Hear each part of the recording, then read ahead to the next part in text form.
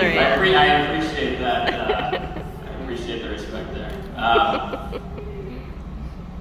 But really what's so exciting about this is completely different than anything that we have in the park. All indoors, as you know, the heat of the summer, now with obviously Christmas Town being open in the winter, just an amazing opportunity for this park and an amazing opportunity to build on the legacy of a fantastic structure out there that Susie will talk about here in a moment. So now, ready for a sneak peek. There was a lot of speculation, a lot of excitement. So here we go. Let's take a sneak peek of the ride.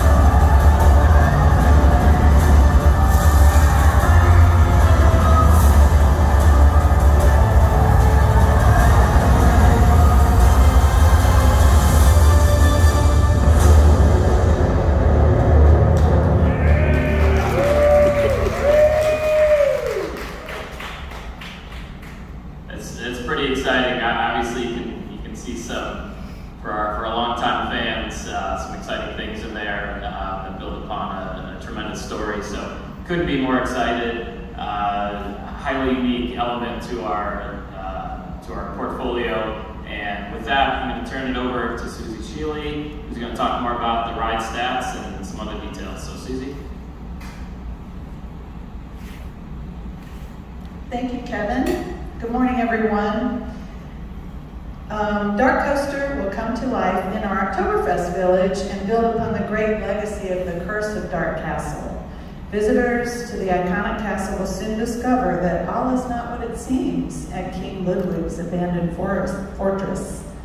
As Kevin mentioned, this coaster is a record-breaking, first-of-its-kind attraction, but the feats do not stop there. Traveling on snowmobiles across 2,454 feet of track, daring explorers will race through total darkness while changing course to avoid the elements. As the weather strikes, riders will encounter 4 accelerating launches and speeds up to 36 miles per hour on this family-friendly dark ride experience. Manufactured by Intamin Worldwide, Darkoaster is the world's first all-indoor straddle coaster and Virginia's first straddle coaster. Darkoaster is an experience like no other, and we are thrilled to offer it right here at Busch Gardens Williamsburg. Now we invite all of you to join us as we travel to the construction site to answer your questions and share a sneak peek of Darkoaster.